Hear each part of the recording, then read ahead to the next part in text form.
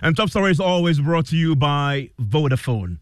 Now, government's controversial decision to impose a 15% value added tax on electricity has tonight firmly pitched it against organized labor. Led by the Trades Unions Congress, Labor has issued a 1-week ultimatum to the finance minister to withdraw the tax or face your wrath. Now, the Electricity Company of Ghana has confirmed to Joy News the tax has appalled its customers and is yet to enforce a directive which should have taken effect on January 1. Well, Labor today put together its members and made a declaration. They have declared they will never pay the tax and are ready to grind the country to a halt to force the government to comply. Listen to the TUC Secretary General, Dr. Yaba. It is worth noting that 30 kilowatts hour of electricity allows the Lifeline customers to use only 3 LED bulbs, one electric iron, 1 television, and 1 fan. And I want to emphasize that this 30 kilowatt hour thing, Lifeline, it was 50 since the early 90s. Then in 2022, PURC changed it from 50 to 30. They did it quietly. We note that since 2022, electricity tariffs have gone up by 73%. So in 2021, if you were paying 100 Ghana cedis, now that same customer is paying 173 Ghana cedis. So today, organized labor, we have come together again, and our message to government is very simple. We cannot pay VAT on electricity, period. We will not pay it today, we will not pay it tomorrow. So we are giving government up to 31st January 2024 to withdraw the letter. If by that time the Minister for Finance has not given the directive to ECG and NEDCO to stop the implementation of VAT on residential customers, we will advise ourselves. We'll hear from the Electricity Company of Ghana pretty shortly and organized labor, but my colleague Blessed Sogan is with me in the studio. Blessed, you were there at this press conference. This was not a TUC show, was it? This was also a show of unity among organized labor against this task. In fact, when you talk about the composition of TUC, it's the umbrella body for all labor associations here in Ghana, and they are internationally recognized and certified by the International Labour Organization, ILO.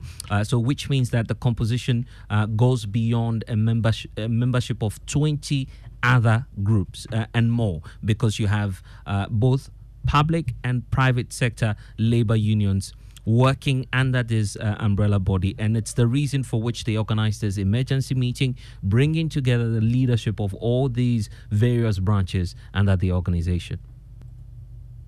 And they've been talking to you beyond what we had from the TUC Secretary General. There are other unions who are taking this even further. For them, this country, they are ready to grind it to a halt, but also other threats that they want to carry out if government does not comply. The indication we're getting from some of the groups, including the Ghana National Association of Teachers and the graduate teachers, and also the public sector workers, is that they're running out of patience, and they believe that their leadership is even going at a slow pace. The groups are warning that they may have to withdraw their services across the country if their leadership fails to secure a deal with government on the reversal of the policy by the 31st of January this year. And in fact, we have some of the public sector workers threatening that they may grind the country to a halt just on this issue. We are going all out, and I have indicated before in previous interviews during the DDEP that we are ready to ground this country and start afresh. We are ready to do that. We have sacrificed enough. We are not ready to go on this business. Ghana has come to a stage that we now need to move to the developmental stage. This business as usual over the past over 30 years is finished. And the new generation of labor leaders are not going to take this. If they've got the men what they assert, they should sit with us. We want to use the National Tripartite Committee, which is in the labor law. These issues can be discussed there. When they came, we introduced social dialogue, the tripartite partnership. As our leaders said, not even one policy have been brought to be discussed. So what are we talking about? They are to manage the country for our benefit, not for individual benefit. So we won't take it. And they will see, they can take us for the ride. And whatever will happen in this country, we know the citizens, our families, every Ghanaian, they are suffering. It's only a few that are enjoying. We are not ready to pay this VAT. It is not about reduction. It is not about negotiating it down. It is just wrong. And government should withdraw it wholly. That's all. Are you sure that your members are indeed feeling the pain? Because ECG has not started implementing. Yes, but you see, we have to prevent it. Our members are already feeling the pain of a myriad of taxes that is already being imposed on the people. There is hardship in the Ghanaian society. There is hardship in our society. And government is not interested in implementing policies that will reduce the hardship of our people. Go down to the people in the various communities and the townships, and you will see stark reality of suffering and hardship. And for any government in this situation to impose more taxes is just to say that that government is insensitive. If we don't get it, we'll continue to communicate on our platforms, and the next actions that we need to take, we will take them. And I think the leader of organized labor, Dr. Yaoba, used a phrase here that we will advise ourselves. And when organized labor talks about advising itself, there's only one and only one action only. But of course, like I said, we'll use the various platforms. We have to continue discussing it. But we are hoping that in the spirit of social partnership, the government will do the right thing in terms of removing this VAT. It cannot be the only source of generating revenue for the country. But did they explain the real reasons why they're so incensed? A number of factors, and there's one revelation coming up which we'll talk about shortly. But we heard from Dr. Yaoban pointing out clearly that if you look at the definition from the Finance Ministry, those consuming above the lifeline level would have to pay this 15% value added tax. And if you look at the net, according to them, per research, a lifeline consumer, according to the definition of the Electricity Company of Ghana, is someone who's just operating with 3 light bulbs, a fan, a television, and also an iron. That's all. But you know that an average worker would obviously have some other electronic gadgets that they would have at home or work with. That's their concern, that it then puts majority of their members out of the lifeline category, then pushing them to pay this 15% additional charge. They are, however, puzzled as to why the government of Ghana is now promising mining firms, multinational companies, the reversal on value-added tax on their transactions. The belief is that these firms are making a significant amount of money, and government simply does not understand why. The labor unions do not understand why government will now be promising to reverse their value-added tax and impose a 15% additional tax on these groupings. It is also important and very, very sad, comrades, very, very sad to note that why government is imposing VAT on us, residential customers of electricity. Plans are far advanced to remove VAT on mineral exploration in Ghana for wealthy multinational mining companies. And the media reports that we have read indicate that the Minister for Lands and Natural Resources, in a meeting with Ghana Chamber of Mines, assured them, Abu Jinabo, assured them that that policy will be implemented in the first quarter of 2024. What kind of life is this? What kind of... you impose tariffs on poor consumers of electricity, and then the wealthy multinationals, you are going to remove it. And he met them and assured them that by the end of this quarter, they are going to remove VAT from exploration for these rich companies. So what kind of country are we living in? Normally, in situations like what we have in Ghana today, when our economy is misbehaving and so on, what happens normally is that our mineral resources, because those of you who have studied economics, minerals, gold and the rest, they are anti-cyclical. So if you have checked, when economies go down, people invest in gold. So if you have gold and there is a problem and your economy is going down, you use the gold to prop it up.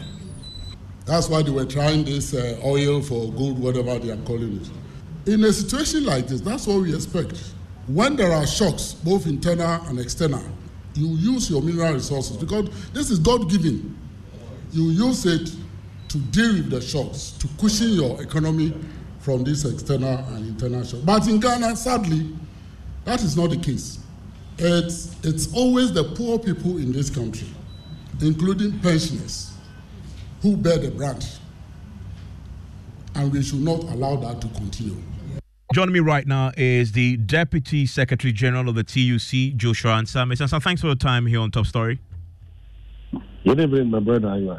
Great to have you. Before I even hear your thoughts on what has happened and your plans for the next 1 week, if the Finance Minister doesn't withdraw this tax, I want to bring in the ECG. Leila Bubakari is the External Communications Manager there, just to understand where the company is right now in implementing this policy. Leila, thanks for your time here on Top Story. From what I understand, you're yet to implement this directive to you to impose a 15% tax. Has that changed? It's still the same. We are trying to put things in context. The letter from Ministry of Finance stated clearly that we should liaise with the Ghana Revenue Authority to implement this, to make sure that the implementation is smooth. And I think that from ECG's side, we need to contextualize it for the Ghana Revenue Authority before we begin implementation. And by contextualizing it, we would have to let them know the expected amount of revenue for the next quarter or so and how much the tax would bring into their coffers. So those conversations are still being had. And until then, we haven't yet implemented it. To be clear, this 15%, who exactly will it affect when it comes to your customers? It's going to affect all our residential customers who use power above the lifeline limit, which is 30 kilowatts per hour.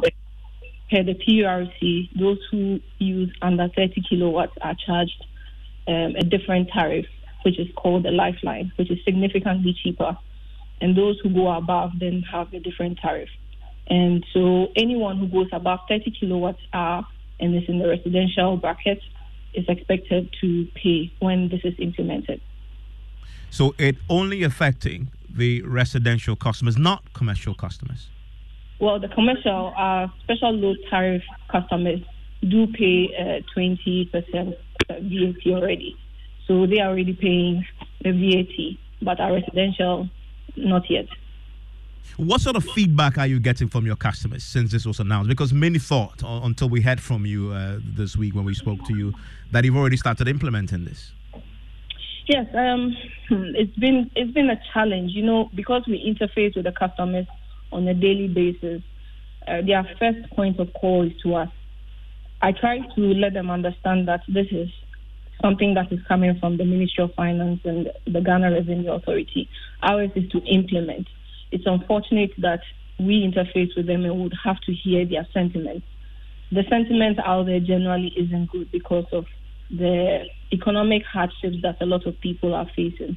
Unfortunately, our legal ammunition does not come in for us to advocate in any effective manner for the customer. That lies within the PURC to advocate for the customer. And so usually we tell the customers to relay their frustrations to the Public Utility Regulatory Commission for them to liaise with the Ghana Revenue Authority. In any case, this is a law that has been passed and should have been implemented. By law, it should have been implemented in 2013. If there's any amendment that can happen, that would have to happen between different factions in government. We are just having these conversations with our stakeholders, which includes the Ministry of Finance, the Ghana Revenue Authority, our internal staff as well, to understand how our implementation would affect our revenues. The conversations you're having with the GRA to get to a point where you can implement this, how is that going?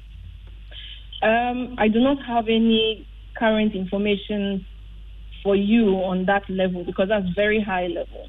But I think that as soon as all the agreements are made, we are required by PRC to educate our customers on how it's going to affect our customers at the point where they are buying power. So as soon as these decisions are made and the button is pressed, we would go out to educate our customers on how this VAT is going to apply to their purchases of bills or payment of bills. Thank you very much. And that is Leila Bubakari, who speaks for the ECG. She is External Relations Manager for the company, giving us a sense of where they stand tonight with the talks with the ECG as they approach implementation of this policy that would mean that you pay more than 15% more. Actually, if you calculate this, some put it at 21%. On what you already pay to the ECG.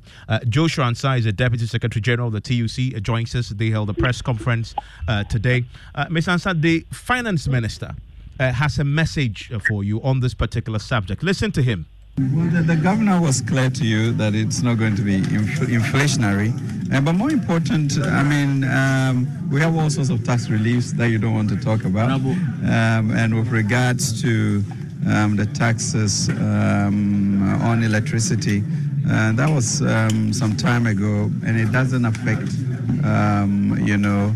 sort of the lifeline tax people. And so I think we should be all right. The emissions tax, as you know, is really 100 cedis a year. That's what we are worrying about. I think we'll be okay. Mr. Ansah, will you be okay? You will never be okay, Ivan.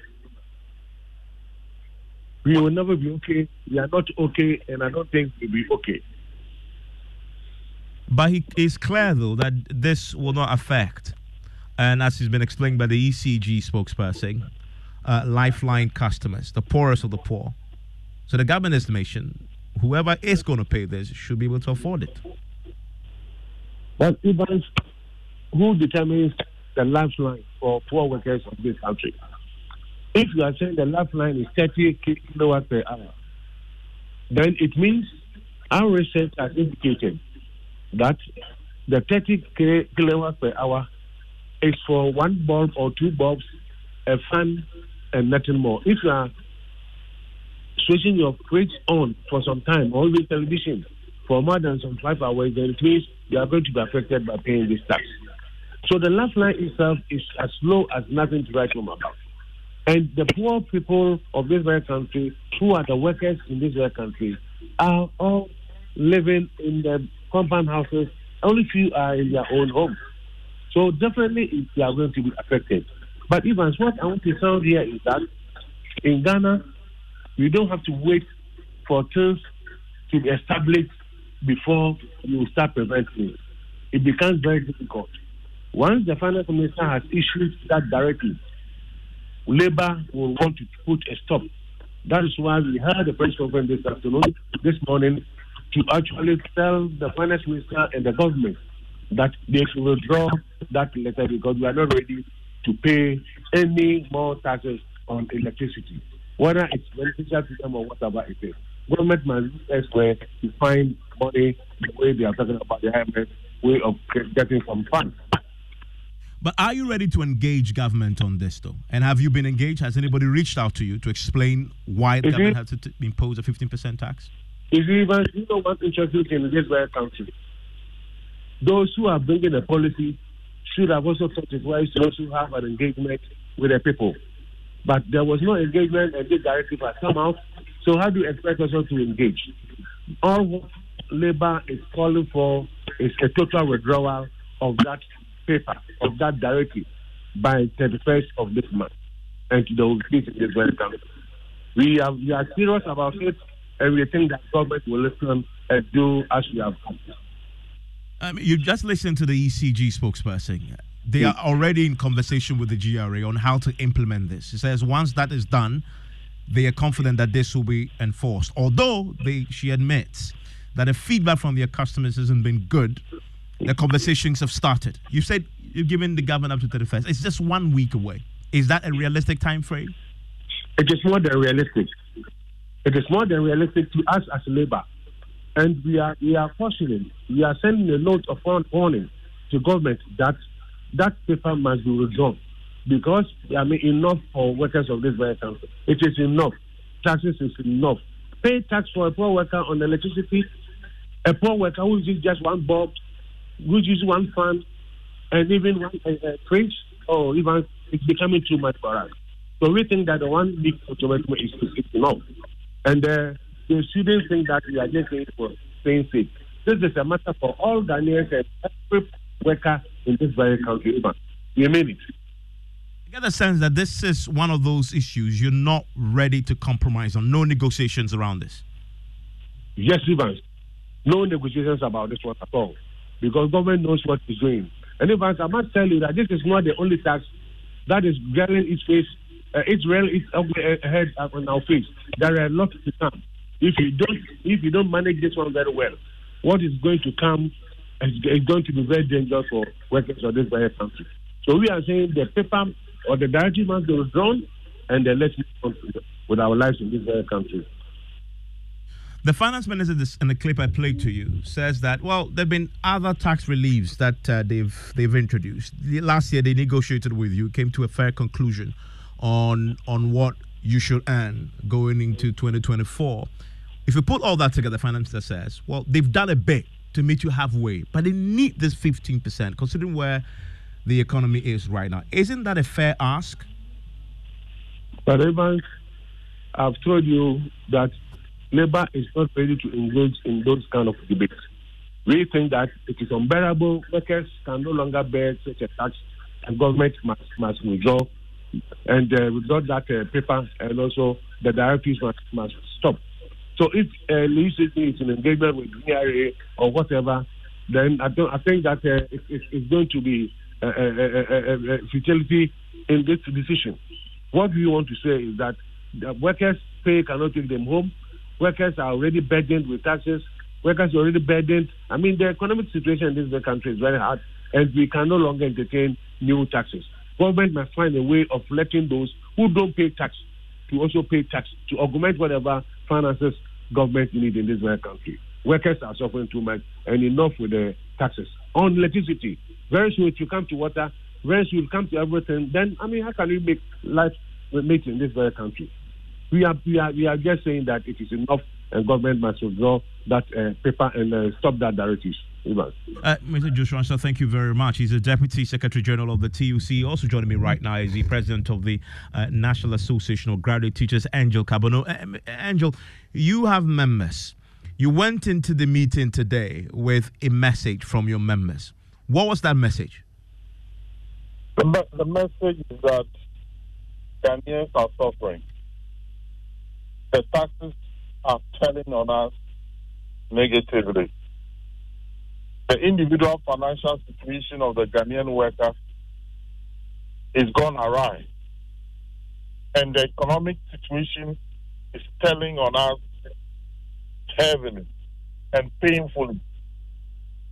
I have a feeling that the sensitivity of government is gone. And that government is very interested in straightening their books to satisfy a certain organization called the IMF at the peril of the Ghanaian. This same IMF is an organization that people made noise in this country that they will not go. People made noise in this country that it is not the answer to our problems. Now, this same IMF is giving us directives. When you read the letter signed by the Minister of Minister of Finance, it indicated that the directive is based on agreement with the IMF, writing to ECG and NEDCO to take steps to slap a VAT on electricity bills. Today it is electricity. I can assure you, tomorrow it will be water. Only God knows where it is going to end. I mean, Mr. Kabono, just last year, towards the end of the year, you got a 23% increase in your base pay across board, which was supposed to take effect from January to June this year, and then further then moves up to 25% from July to December. Doesn't that put you in a place to accommodate this increase? Even, I have told you severally the salary of the Ghanaian teacher or the public servant. And I've been telling you that 23% of someone whose salary is 3,000 Ghana cedis, that 23% is subject to tax. It's nothing to write home about. In fact, there are people who, when they receive their salary, they use their salary to pay loans. And then they struggle throughout the month. So the situation is getting dire. Unfortunately, the people at the helm of affairs seem to have detached themselves from the pain and misery of the Ghanaian worker, of the Ghanaian populace. Even people are suffering. People are really, really, really suffering in this country. And just before you go, this 23% should have taken effect this month, or should take effect. It should reflect on your bank account. It will reflect at the end of January. But that is nothing to write home about. That is absolutely nothing to write home about. They say inflation is falling. Our prices of commodities are still high. So a falling inflation does not really tell on the pocket. Even people are suffering in this country. You've said people are suffering. You've said that if the finance minister does not withdraw the directive. 31st January, if this directive is not withdrawn unconditionally, organized labor do not have a choice than to advise themselves. Yeah, what does that mean, really? Let me say it bluntly. You will engage in industrial action. Withdraw your services. Yes. That has the potential to cripple this country. I mean, considering the people who are going to withdraw their services, they are already crippled economically. We are crippled. The Ghanaian worker is already crippled. So I don't see how we should be trying for a crippled economy. Even people are suffering. Mr. Kabono, thank you very much. And he is the president of the Ghana National Association of Graduate Teachers. I want to hear from you tonight. Do you agree with organized labor? He's been blunt. He says they will declare an industrial action. They will withdraw their services. And considering the wide array of labor unions who met today, this indeed, as they themselves couched it, will grind this country to a halt. Do you agree with their position? 055-1111-997. News Night in a minute.